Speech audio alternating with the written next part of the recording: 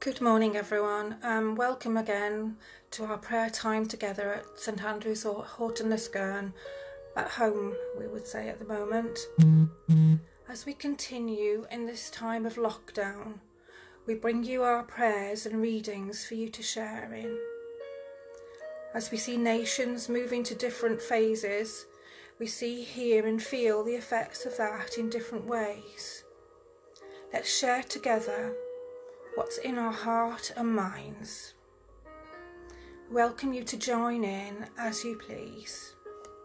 So in preparation, O Lord, open our lips, and our mouths shall proclaim your praise.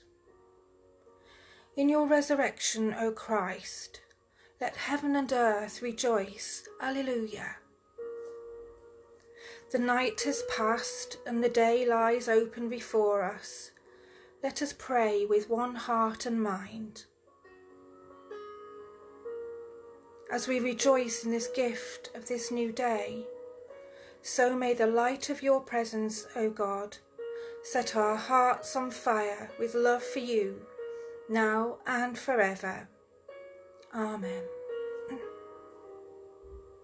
want to share with you a prayer by Wilfred Peterson. It might seem a little bit strange, and it certainly would probably have been useful before lockdown or the beginning of lockdown. So, but I still feel as though it rings very, very true for us now. Slow me down, Lord, ease the pounding of my heart by the quieting of my mind. Steady my hurried pace with a vision of the eternal reach of time. Give me, amid the confusion of the day, the calmness of the everlasting hills. Break the tensions of my nerves and muscles with the soothing music of the singing streams that live in my memory. Teach me the art of taking minute vacations, of slowing down to look at a flower, to chat with a friend, to pat a dog or cat, to smile at a child. Lord, and inspire me to send my roots deep into the soil of life's enduring values, that I may grow towards my greater destiny. Remind me each day that the race is not always to the swift. There is more to life than increasing its speed. Let me look upward to the towering oak and know that it grew great and strong, because it grew slowly and well. Amen. So I'm going to read for you now, with you I should say, Psalm 67. It's a song to the music director, and it's not written in the first person, it's a community prayer. So Psalm 67. May God be gracious to us and bless us, and make his face shine on us, so that your ways may be known on earth, your salvation among all nations. May the peoples praise you, God. May the peoples praise you. May the nations be glad and sing for joy, for you rule the peoples with equity. Guide the nations of the earth. May the peoples praise you, God. May all the peoples praise you. The land yields its harvest, God. Our God blesses us. May God bless us still, so that all the ends of the earth will fear him. Let's say together, glory to the Father, and to the Son, and to the Holy Spirit, as it was in the beginning, is now, and shall be forever. Amen. So the psalm, it was a psalm for revival, a psalm for the whole earth, a psalm for all nations. All people were asked within it to praise God. All nations asked within it to be glad and sing for joy. And to rule and guide, Jesus will guide the nations, a repeated request for the people's praise. And the ends of the earth, well, obviously for global worship, for each and every one of us. So just moving to just a small amount of prayer, our intercessional prayer really. So let's pray. We pray for the nations, Lord, that they would see your way and praise you. We pray for leaders, Lord, that they would lead with kindness and in love, in honesty and truth. We pray for the whole earth, for each and every one of us, to care for every living thing in our way, our own way. We pray for ourselves, each and every one of us, different in our circumstances, in our way of life and living, that our lives be improved by those around us, and ourselves improving what we can with you in our heart, mind and body. Amen. So I'll move to our reading, our Acts reading. So we're starting in chapter 12, starting at verse 24, and then moving right through into Acts 13 and finishing at verse 5.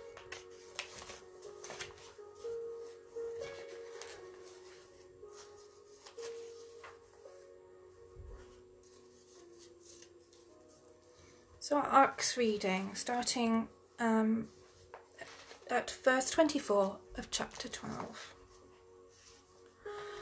But the word of God continued to spread and flourish. When Barnabas and Saul had finished their mission, they returned from Jerusalem, taking with them John, also called Mark. Now in the church at Antioch there were prophets and teachers: Barnabas, Simeon called Niger, Lucius of Cyrene, Manaen, who had been brought up with Herod the Tetrarch, and Saul. While they were worshipping the Lord and fasting, the Holy Spirit said, "Set apart for me Barnabas and Saul for the work to which I've called them."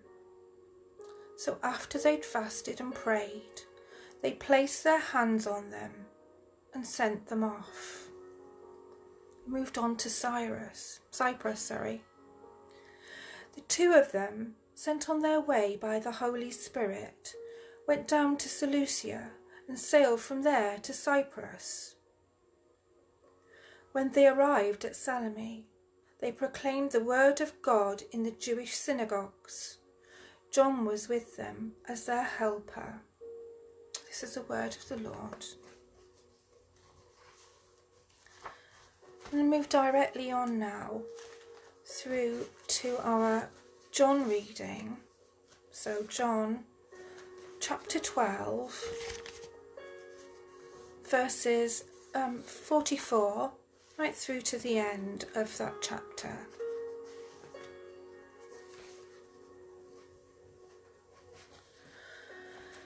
Then Jesus cried out, "Whoever believes in me does not believe in me only, but in the one who sent me. The one who looks at me is seeing the one who sent me. I've come into the world as a light, so that no one who believes in me should stay in darkness. If anyone hears my words but does not keep them, I do not judge that person. For I do not come to judge the world, but to save the world. There's a judge for the one who rejects me and does not accept my words. The very words I've spoken will condemn them at the last day. For I did not speak on my own, but the Father who sent me commanded me to say all that I've spoken. I know that his command leads to eternal life, so whatever I say is just what the Father has told me to say. This is the word of the Lord.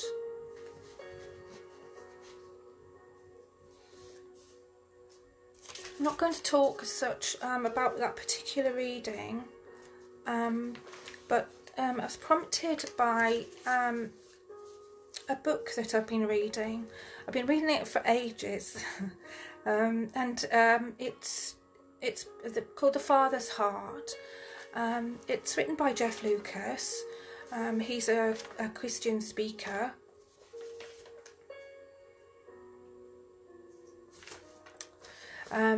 He's a writer and a broadcaster, and so within the book he wrote, it's not that I'm some kind of heavy doubter.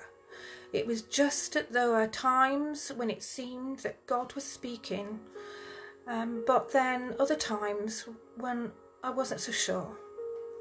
So I'm asking you, do you feel like that? Even though you hear testimonies, and this is what Jeff was saying, he would hear many, many testimonies. When it came down to it, hearing God, was he so sure that it was God? Again, that thing of, is it God or is it yourself? Or is it your own thoughts? Do you have recurring thoughts? And is there a sense of excitement about them?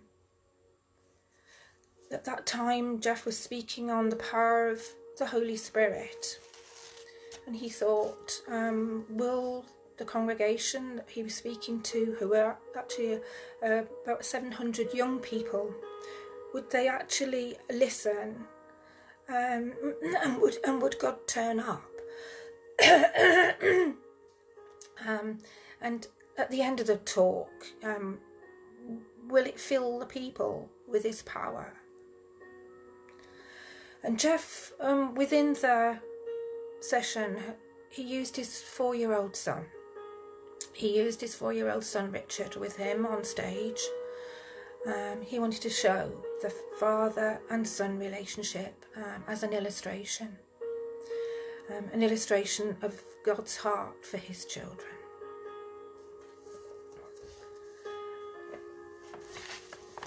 God comes to embrace us.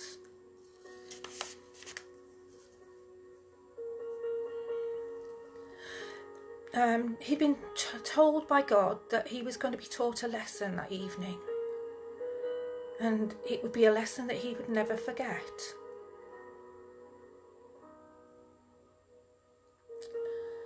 It got to the point where he held his son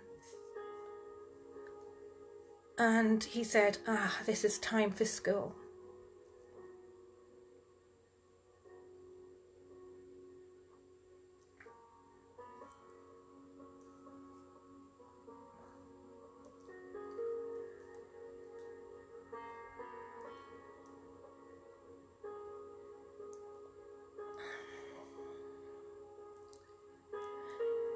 His son leaned back while in his arms, and he opened his arms wide.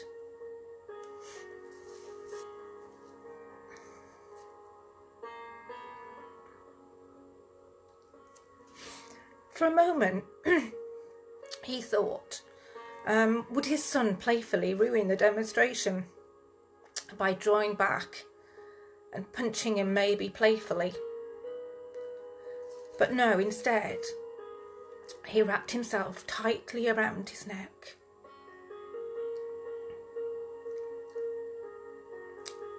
Buried himself in his face into his shoulders, like he would never want to let go. Excuse me.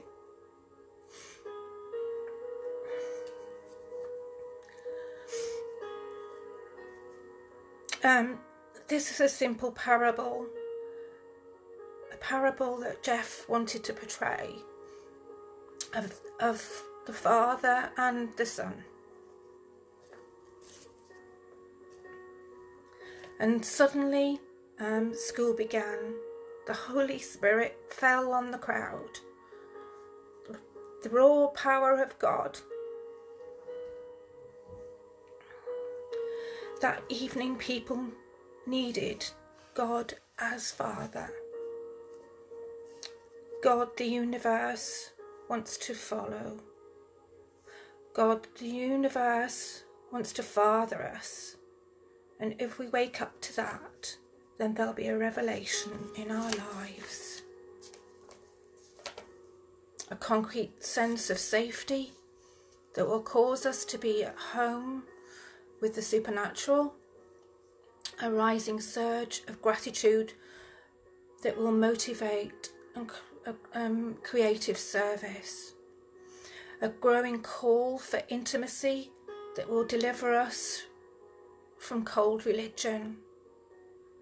People saw a little boy hugging his father, his dad, but also understood in that moment something of God's heart for them. Jesus came and talked constantly, continuously about his Father. He came to paint a portrait of Father God.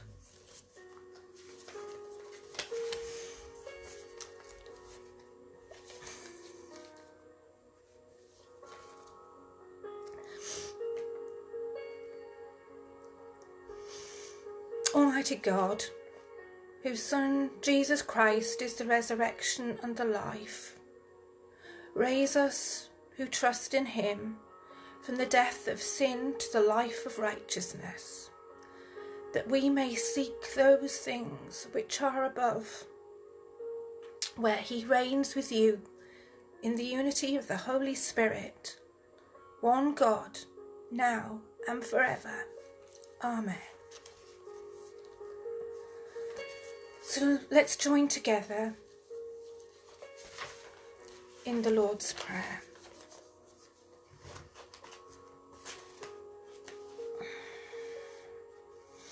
And again, you may want to take time as we move through the Lord's Prayer to pray your prayer, to open your heart.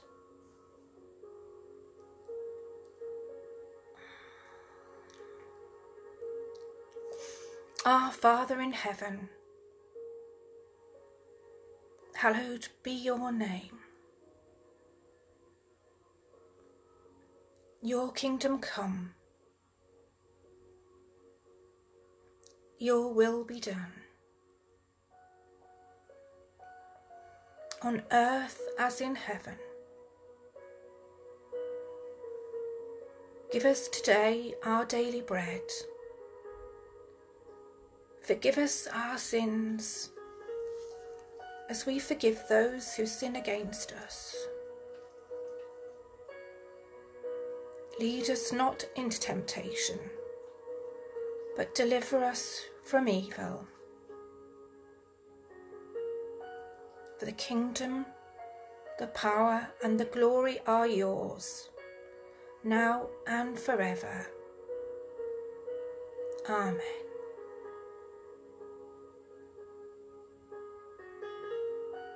We'll just take a few moments of silence while you'd like to maybe update your prayers for the time that we're in at the moment.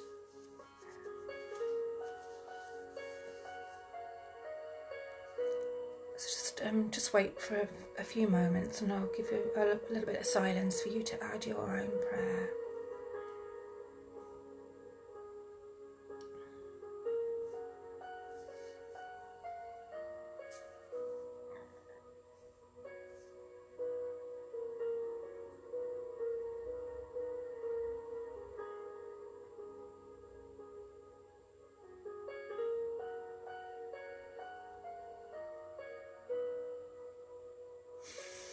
as usual, Lord, we just pray for the things that are on our minds and our hearts.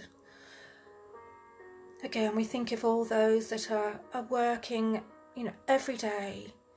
They're working.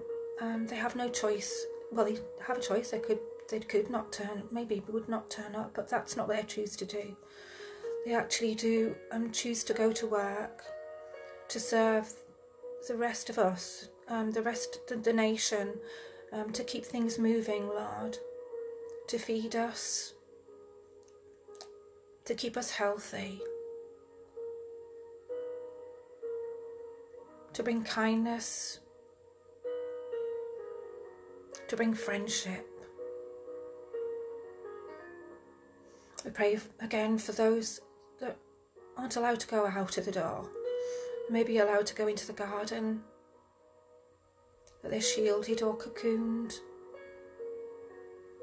Cocoon sounds much more sensitive than, even more than shielded, Lord. Some people, they do think it's a restriction, that they would like to get out and move about, and we know that these changes are coming, Lord. But again, we don't know the timing on this. So we pray for everyone, whatever their condition, Lord.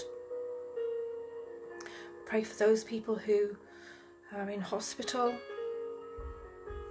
We pray for those who have been in hospital and have come out and then had to go back in again. There are several of those in my friendship group at the moment. So Lord, we just pray that they'll all survive this and come back be fitter than they were before, Lord, and that you'll keep them all safe. So in conclusion, we say together, may the risen Christ grant us the joys of eternal life. Amen. And let us bless the Lord. Alleluia. Thanks be to God. Alleluia. Alleluia. And we look forward to seeing you again this evening. So we have another prayer session today. That's at 7 o'clock this evening. So looking forward to seeing you here with another member of the prayer team. So we'll see you later. Take care. Good night. Goodbye.